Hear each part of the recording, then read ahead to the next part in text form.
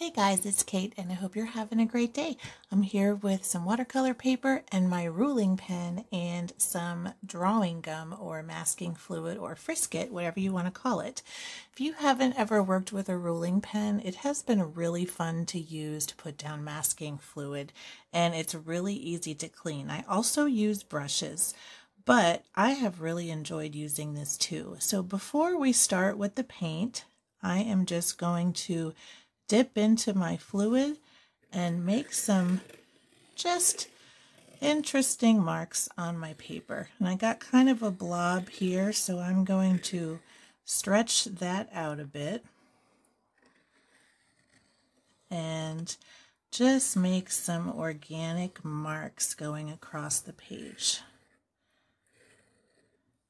And this is going to preserve the lightness of the paper. So that way, once we have all of our paint layers down, it will have a nice final look with some good contrast. And so I am just going to use this almost as a center of focus, and I'm going to have some tendrils kind of coming out to the rest of the page and off the page. And I might even have some coming off of the edge there. Maybe curling a little bit.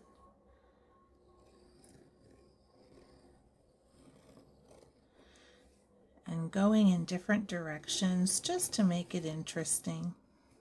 And then we're going to set that aside and let it dry. All right, I'm back and my masking fluid is all dry. So right now my paper is dry.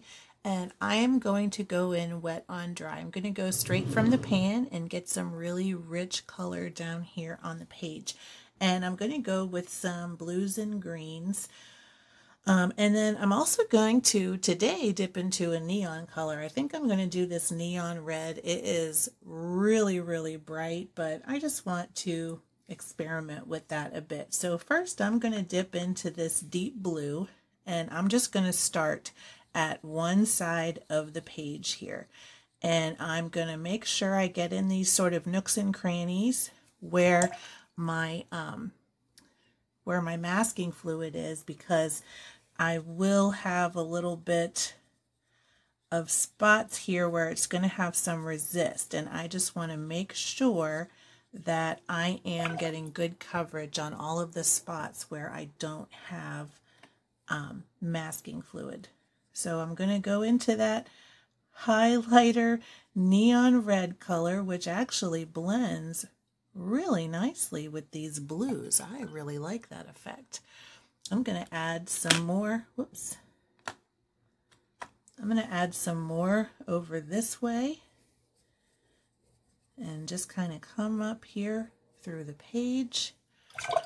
And I'm just going to alternate a bit with these colors. So I'm going to go back to that deep blue and lay some more down here and just keep on working my way through and letting those colors blend together. I'm trying to keep my shapes pretty organic and varying in size. And I'm also going to let my colors really mix together nicely on the page. And I love how that turquoise flows into the red like that. That's really pretty. I'm going to add some more red up here. And it's turning into like this sort of neon-y purpley color, which is really pretty. All right, over here, I'm going to add some more of that deep blue.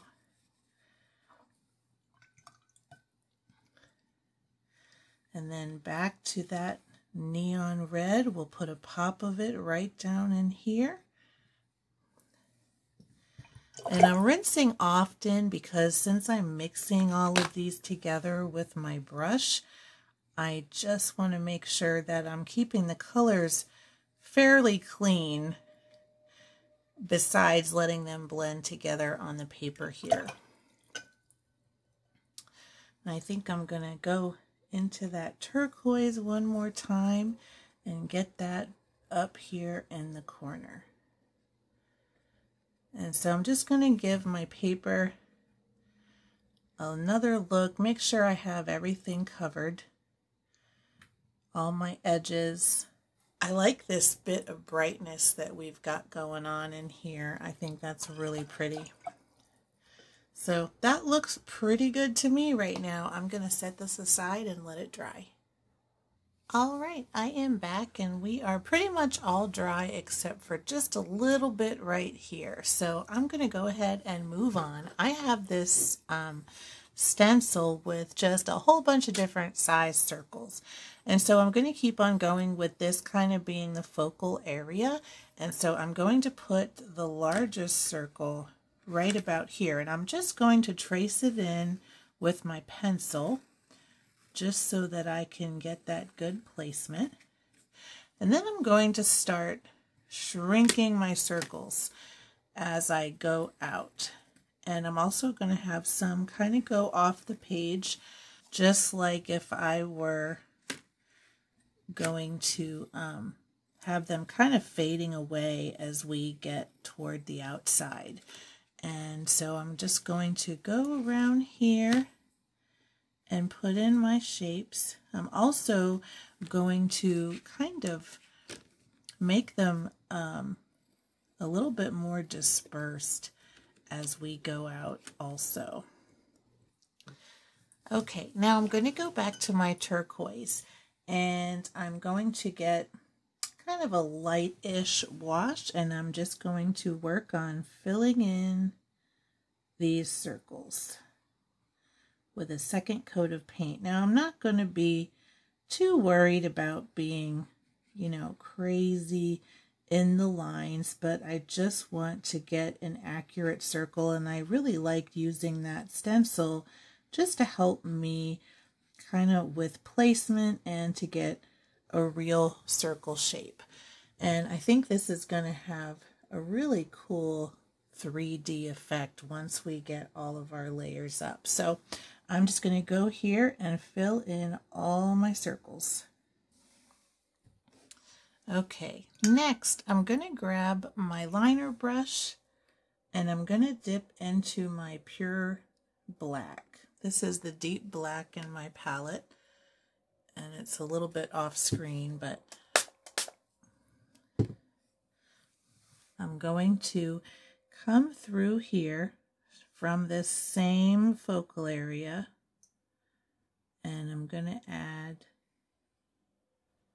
some extra lines. And I'm just going to go slowly and let that paint come off my brush so that I don't have a broken line. And this will give me that extra bit of contrast. And I'm not going to add too much here, but I want to just make sure that I've got some of those different values. All right, we are all dry and ready to take off our masking fluid. So I have this little sort of gunk remover tool and I'm just going to rub it gently. Sometimes if you get a good enough start, you can actually pull back a whole bunch and it will just come right up, just like that. It's pretty cool. All right, we've got it all up. Now time to remove the tape and see what we've got.